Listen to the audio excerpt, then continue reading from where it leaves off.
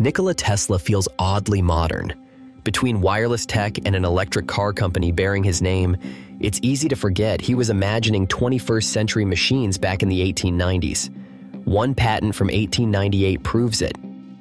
In a filing dated July 1st, 1898, Tesla described unmanned vehicles controlled from afar by a receiving circuit rendered sensitive to waves or impulses from a remote operator.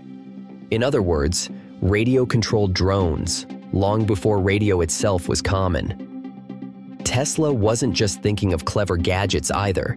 He explicitly listed uses that sound familiar today: communication with hard-to-reach places, scientific exploration, and commercial work. But he was most interested in warfare. Tesla argued that remotely operated craft could change combat by letting nations strike without risking soldiers.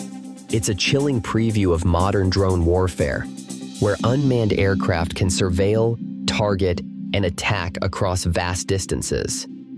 Yet Tesla framed the idea with utopian confidence. If weapons became certain in their destructive power, he believed, leaders would hesitate to start wars at all. The logic resembles what later generations called deterrence, the fear of retaliation forcing peace. History hasn't been that simple. Still, Tesla's patent reads like a blueprint for a future we now live in, equal parts brilliant, unsettling, and eerily accurate.